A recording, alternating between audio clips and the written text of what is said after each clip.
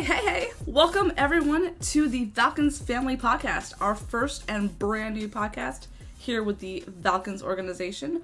I am one of your hosts, Lauren, streaming as LadyEverity, with my co-host Luke, streaming as Bite Me 117. We're really excited to share this all with you. Yeah, super excited. This was actually like 30 times harder to hold in than the Apparel. Oh yeah, like I wanted to tell everybody for weeks. I almost slipped up multiple times, so Me too. I'm kind of finally happy to be getting this out of here. So it's awesome. Yes. I'm loving it. Yes, definitely.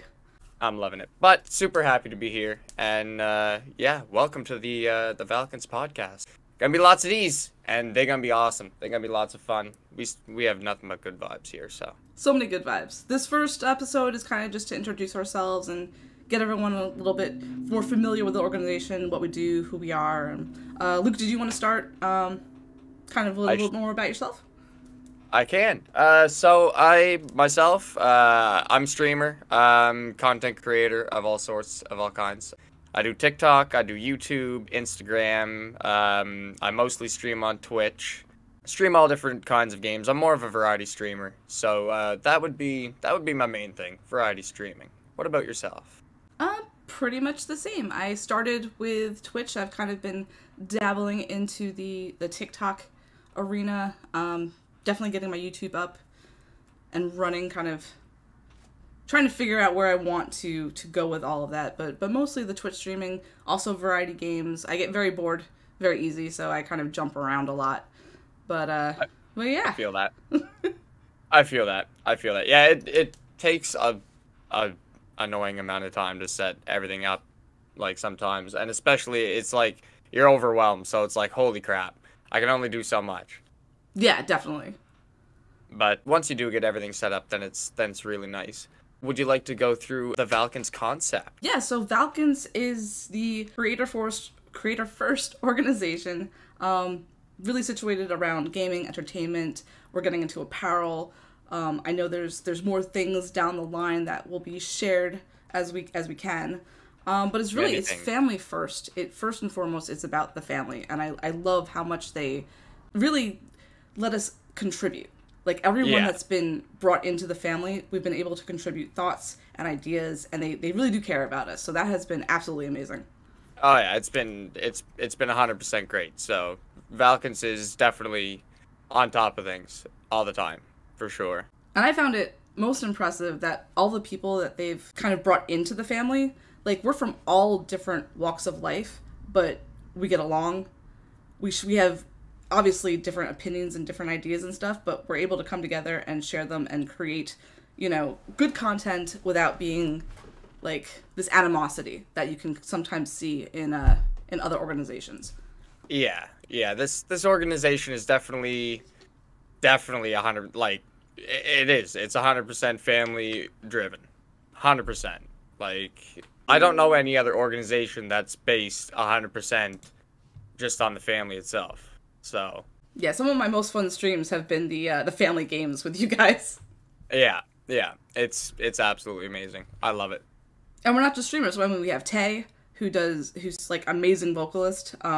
Jack, who is a fantastic producer, produces songs, Mythlocks, like we've got everything. So it's cool. Yeah, we got lots. But yeah, basically this new podcast is situated around all things Valkence, so gaming, entertainment, social and online space, anything that's culturally relevant. We'll discuss various different things, lots of different things going on different episodes too. And of course, there will be interviews with family Valkence members, so look forward to that in the future, because that will be a thing for sure. Definitely getting into the heads of our fellow streamers. Yeah, 100%. And I'm pretty sure everybody will have a good time with them. Everybody's pretty entertaining. Definitely. Like everyone brings something unique to it, which is great. Like you have Zero, who's like actually part Native American, and he's really into his culture and his heritage. So like it's fun seeing him bring that into his streams. And and Logan Winge-Alive, who like is just he sounds like a radio host, honestly. It's awesome. He does sound like a radio host. He does. It's great. It's wicked. Yeah, and Justine Kitty Cat is just so cute and like so just genuine. I love watching her streams for that. Yeah, everybody's very genuine and just super chill. Yeah. Everybody gets along and everybody does their thing and everybody's super loving and caring and yeah, everybody gets together and supports each other. It's fantastic. It is. It's beautiful. So, more on ourselves. I mean, getting more personal, I think I've told my community this a lot, but I work in IT for a school, so that definitely drives a lot of the topics that I'm interested in. It'll be interesting seeing like how much we can bring that into the episodes as they continue. Yeah. And yeah, I live in New Jersey, which is an experience. Another thing I love about the organization, we're from all over the place. Like, yes, I'm from the Northeast, you're from Canada, which is awesome. Yes, me and Justine are both from Canada. Yeah. And Logan, right? And Logan, yes. There are 3 Canadians. Yeah. And then, yeah. Me and Jordan are from the U.S., and then Bunny, who just started with us, is from the U.K. So we're all over the place. Yeah, we're definitely all over the place, 100%. But yeah, I live in Canada, Nova Scotia, Canada, and for me, I try to mainly stream as much as I can. A lot of people do know I do have physical health issues, so it stops me from doing a lot of things, which sucks. But, you know, we push on. We push on. We grind. We grind. So I've been getting into streaming a lot. And that's mainly what I do right now. I stream, and I have an 8-month-old daughter, and she is very loved, and it's fantastic. And that is basically my life. It is great. I love it. It's a great time. No, that's awesome. Once you have kids, it's kind of like that becomes your focus in a way. Like... Oh, definitely. I never understood it, but once you have a child, then you really realize how important family is, and it changes your world immediately, instantly, and you're just you can't love anything more. So I don't complain. That's so. I always admired like your dedication and how much time you're able to give to everything. I work a very crazy job. You'd think working at a school like would be, you know, great hours, but with all the overtime and stuff that sometimes I get, it's really hard to keep a steady stream schedule, which is it's difficult at times, but I do love my job and I love what we do, so yeah, exactly. Nothing wrong with that. As long as you love what you do, then continue to do so. And that goes for everybody, for sure. Yeah, absolutely. Also, holy shit, we got break. Matt, break. I'm just looking at our record time here. Fuck me. Do we have? We're at 13 minutes. I know. We gotta stretch this shit out. God damn. Yeah, that whole planning where I said I was gonna not talk fast went out the window. Matt's gonna like listen through this and be like, these motherfuckers. Well, I'm sorry, Matt. I'm sorry. Nah, Matt's probably laughing. He'll be laughing when he sees this. Or listens to this. He'll be like, yeah. We're gonna get fired. Nah, I think we're good. Watch him leave this in. Watch that him, actually watch would him be leave hilarious. Like, I would not be surprised at all. This is about as natural as you could fucking get. He has a very puckish sense of humor with this stuff, so I'm sure some of this will end up in there. Talk about your fishing village and how you ate lobster today. Oh man, I had the best. Oh wow, I had the best lobster in the world today. People travel from ridiculous distances just to come here for lobster. That or they pay like $20 a pound to get it shipped or something like that. It's ridiculous. But anyways, it's really good lobster. So my community is nothing but fishermen. So you know, you go visit your grandpa, your grandfather, you know, and you walk in the door and he's got a big fucking tub of lobster and he's just like, yeah, you want some lobster? And I'm like, yeah. So I made myself a lobster sandwich and it was absolutely delicious. That's crazy. So like, forgive my ignorance of like geography and crap. But Nova Scotia is itself an island. Are you like an island off the island, or are you just part of the big island? Cape Breton, like Nova Scotia, is connected to the mainland barely. We are connected to the mainland by a bridge, and it's a very small bridge.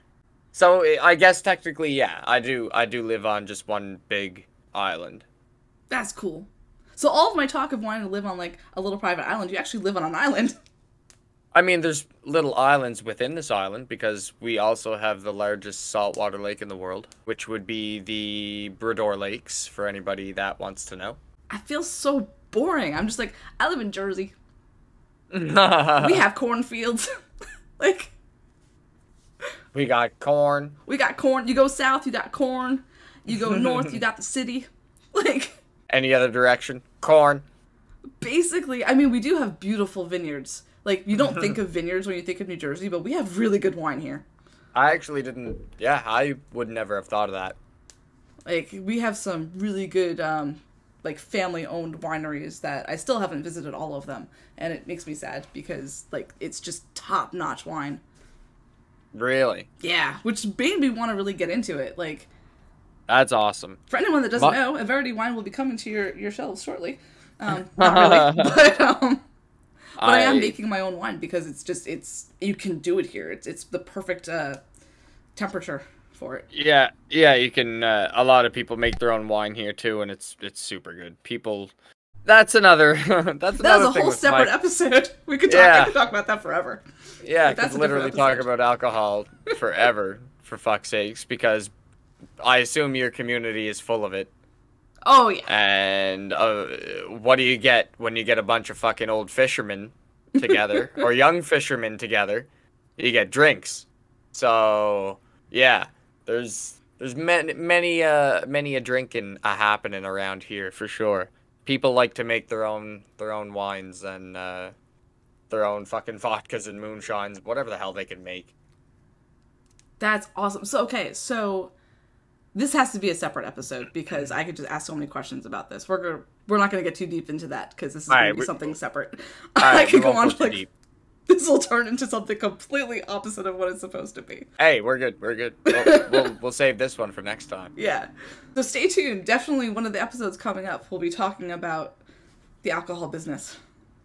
Oh yeah. I would shit my pants if we got sponsored by an alcohol company. I would. I'd be pretty excited, especially where I barely drink anything. I'm such a lightweight that it would not take very much. Yeah. So I would just constantly have a supply and just never have to worry. Want a little buzz? 1 glass, 2 glass? Okay, sweet. Done and done.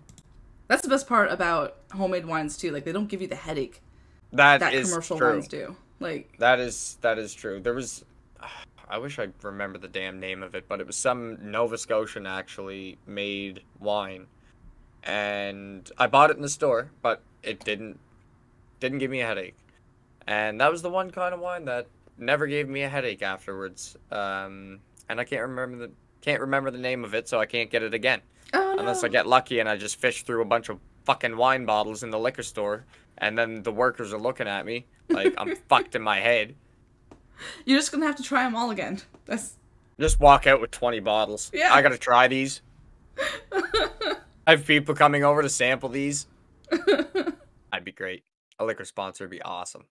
If you could pick any game to sponsor you, what would it be? Oh shit! Now you're asking the tough questions. Yeah. That's so hard because I like so many different things. Like. Okay, give me 1 and 2. They can be tied for first. Give me 2. Fuck. See, okay. Here's the problem. It completely depends on my mood. Okay. It completely depends on how bored I've gotten by the game. Like, if you asked me 10 years ago, World of Warcraft, hands down. Fair enough. Because I played that a lot. Like, I have a lot of history with that game. Like, my sister met her husband playing that game. So there's stuff there. But then it kind of, like, besides the whole, legal drama that's happening with Blizzard and everything, I've gotten kind of bored of the game. Like, it's become the same thing over and over again. Like, how many times can you do the same dungeons? Can you do the same raids? Like, and even, Yeah. you know? Yeah. Exactly. But if we're talking today now, what do you got? Like right now, I'm obsessing a little bit about Lost Ark because it has enough of the World of Warcraft feel, but with like actual story stuff. Like, Okay. like as you're playing, there's so much cutscene like history that they're giving you. It's beautiful. Like the game is beautiful. Mm-hmm. So I think for right now it would be whoever created Lost Ark. Oh, nice. What about you? Like, without being biased, like, between COD or Halo, like, obviously, Halo. Halo would be it for me just because I grew up on Halo. I got the Xbox, the original Xbox and Halo when it came out. And of course, I did play the original PlayStation and stuff. But once I was just hooked on Halo once it came out. I was only 6 years old, so I was super hooked on that. But if I had to say any other game, it would be Half-Life 2. And probably not a whole pile of people would really expect me to say that. Well, yeah, I suppose. Never mind. Yeah, I play a bunch of different crap, so yeah. But yeah, Half-Life 2. The whole Half-Life series, love it. Same with Halo. You can't go wrong. I knew you were gonna say Halo was one of yours. Yeah. For me, I can just get on any Halo at any time and enjoy myself and relax or, just whatever. I can get on both that because... Oh, sorry. Half-Life I get into because I'm like, all right, I haven't played Half-Life in a while, but I love the story, and its gameplay is actually really fun, but it's single player only, so.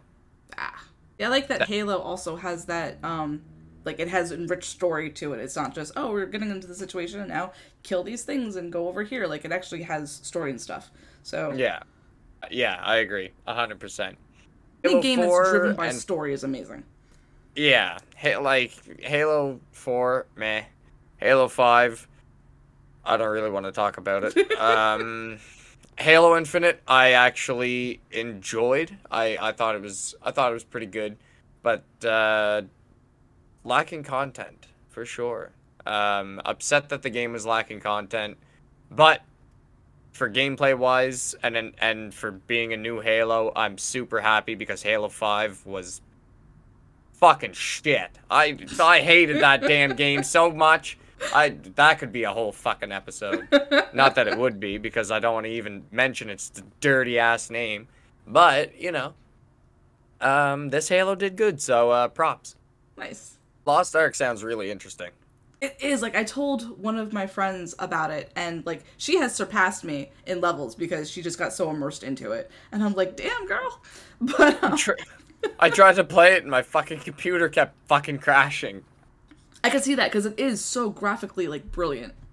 I somehow got on long enough to crank the graphics down to the maximum, and it still crashed my computer. I was like, oh, well, this isn't cool.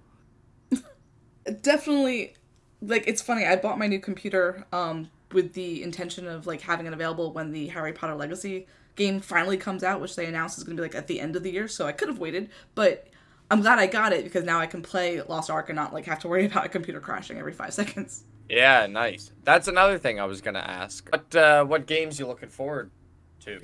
Oh, Harry Potter Legacy. Like, hands down. I already told my boss I'm taking off a week of work when it comes out, because I'm going to do nothing else. That's awesome. That is awesome. And he's a geek, too, so he totally gets it. It's awesome. Yeah. Okay. That's pretty wicked. That's pretty wicked. For me, I gotta say, and it sucks because I really hope this game comes out on the Xbox. If not, I'm gonna buy it on the PC anyways, but there's no way it's gonna be able to run it, is Sons of the Forest. And it's a sequel to a game called The Forest, and it's a horror survival game. And it's such an immersive game and so much fun. The building in it is incredible. I've seen all the trailers for the second game, and I've seen so much things on it. It looks phenomenal. It blows my mind. I can't wait. I can't wait for it. I can't wait. Because I'm a huge horror fan. I love horror movies. I love my sci-fi. And I love horror games. because they just get the heart pumping. They definitely do that. Yeah, Oh. and for some reason on stream, people find that very entertaining when you near fucking take a stroke. So, there is that. But yeah, Sons of the Forest would be what I'm waiting for the most. Even if my computer can't handle it, I'm buying it. So then when I do get a new computer, I can play it. That's cool. That's the only genre I can't do. Like, I will not sleep. I don't watch horror movies. The horrorest, if that's even a word, game I'll play is the Dead by Daylight with you guys, because we make it fun. It's not quite as like I'll still scream when things jump out at me, but it's not gonna like throw me into a panic. So will I. Like if I round a corner and the killer's right there, I'll yell, I'll scream, like. Oh yeah. But it's an exhilarating scream, and you're having fun. Yeah. Like when I did Outlast 2, I wanted to fucking just curl up in the corner and die the whole fucking time. I hated that. Amazing game. Amazing. And everybody was like, "Oh, keep playing Outlast. Keep playing Outlast 2." Worst fucking mistake I could have ever done was played through Outlast 2. That was the scariest game I ever played in my life. That was the one horror game that had a jump scare that made me throw my controller. I think besides Fear from 2004. I think that's when Fear came out. Have you ever played Fear? No. No. No. I can't even watch those games. Like even like Phasmophobia, which seems like super silly. I can't do it. I actually didn't get to friggin' play. I bought the damn thing and I never even played it for frig. It's such a waste. Oh well, whatever. One day, there's still time. You can play it. Yeah, you're right. That's true. I think there's also a third Outlast game coming out, but I think it is co-op. So it looks very interesting. I've seen one trailer. I don't know if it's real or if it's fake. It looks awfully real to me, but it looks super, super cool. And I hope it's real, because I want to play it. But that Harry Potter game looks very good too. Is that PC exclusive or what? Oh no, it's all platforms, including Nintendo Switch, which I'm not really sure how that's gonna work. But I'm cautiously optimistic. They originally introduced it as an MMORPG, open world, and now it's single player. It's still kind of open world, but it's going to be single player. So, and it's going to be kind of like KOTOR-ish, where you can choose the direction you want your character to go. Like you could be a light wizard or a dark wizard. So I'm remaining cautiously optimistic about it. Okay. It does sound like a really cool game, though. If it's on all platforms, chances are I'll probably end up getting it for the Xbox. Because then at least I know my damn Xbox can run the fucking thing. Yeah. Instead of my fucking graphics card melting. Yeah. But right now it looks like that's going to release December 31st of this year. So, oh, nice. Yeah. The game I'm waiting for comes out October. Oh, cool. Okay, so yeah, have a couple months to get into that. Yeah, Sons of the Forest, for sure, yeah.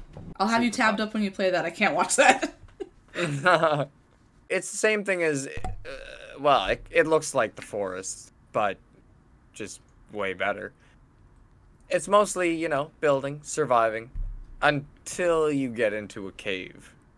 Then things start to not get very fun. Yeah. Like when you're running... did you see that clip of Justine where, the spider jumped out at her and she freaked the fuck out?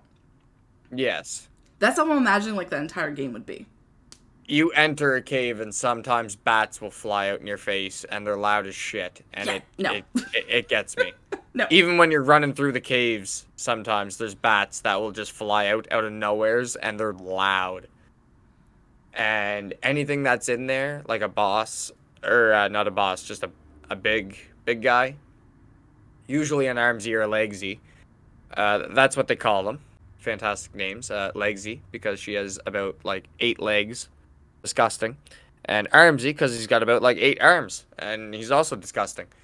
Yeah, anything in those caves is just not fun. I remember running into one time, and Armsy chased me and my buddy backwards, but we ended up taking a fork that we didn't even know was there and ended up falling into a pit of water, and into an underwater cave system, and it was so dark, you literally can't see anything in that game. The visibility is 0 when it's actually dark. So they nailed dark in that game. So yeah, we just drowned to death, and that was probably the scariest cave experience I've had. That sounds delightful. For a video game, it's great. When you and your friend are both sitting there screaming, like, you know you're having a good time. So besides Harry Potter, what else you got? I don't know what else is coming out. There was a couple that came out that I still haven't gotten a chance to play. The Kina Bridge of Spirits looked really pretty. Like, I'm more into, like, the pretty kind of story-based games where I can, like, uncover stuff. Like, that's kind of my genre. That's fair, because I also really love those types of games. I agree. Also, this could be an entirely separate episode on its own as well. I'm wondering, has it already happened? Spyro's not on Xbox yet, is it? I don't even know what that is. You don't know what Spyro is? No. Ugh. Is that sacrilege? Like, should I go in the corner of shame?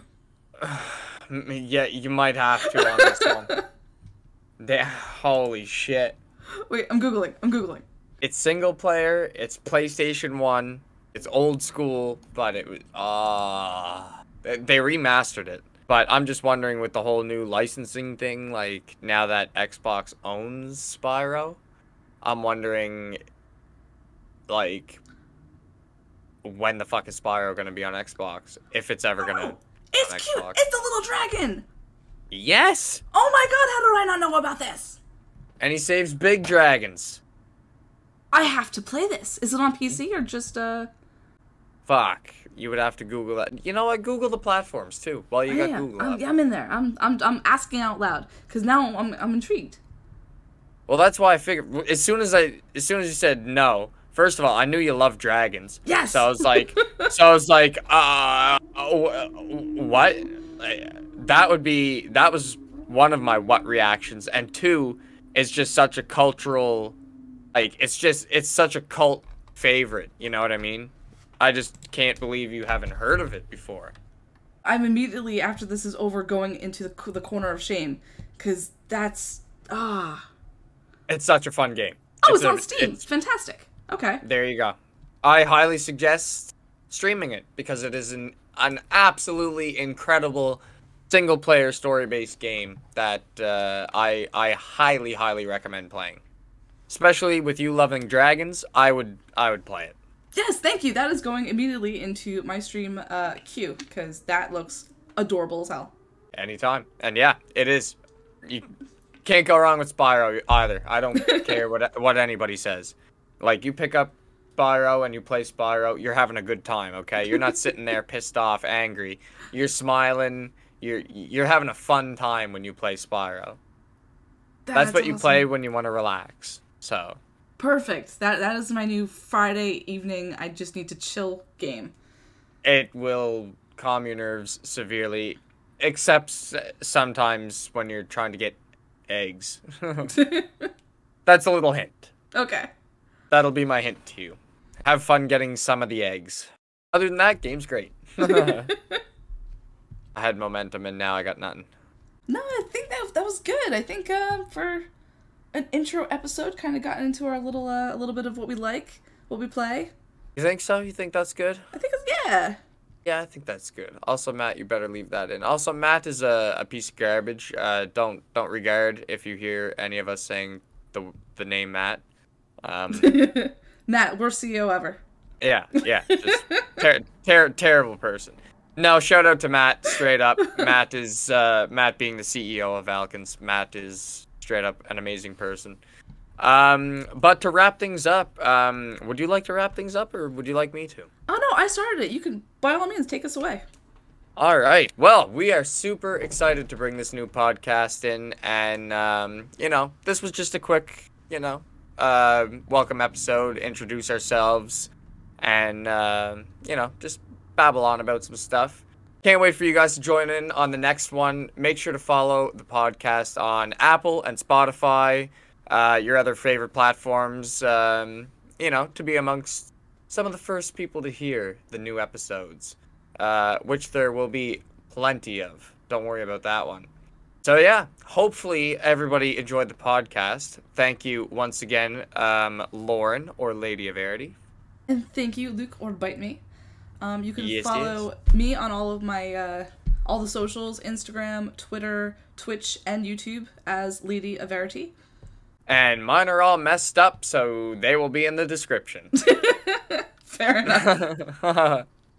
All right, everybody. Hopefully everybody has a fantastic time, and we will see you guys in the next episode. Bye, everybody. Bye. Peace.